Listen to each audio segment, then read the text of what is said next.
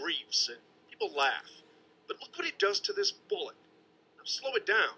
A bullet being repelled in part by new strengthened silk underwear. British troops in Afghanistan are already wearing it.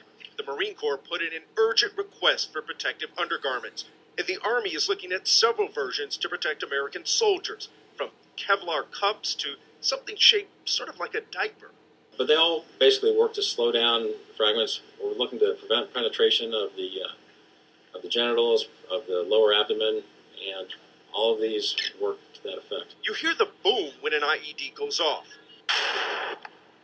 What you don't see is all the sand, grit, debris that gets sucked into the explosion and shot like a rocket right up at the Marine who stepped on it, or any soldiers nearby.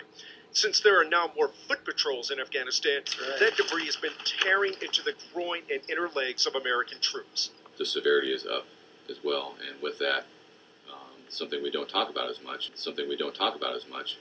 For several reasons is the injuries to the groin, and they are up as well. U.S. military officials already feel confident about the silk shorts because those have been used by the Brits in combat.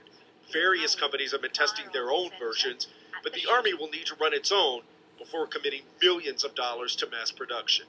But I'm scrambling to get as much ballistic testing done as I can and to have soldiers, both male and female, down at Fort Benning, wearing different products and giving feedback on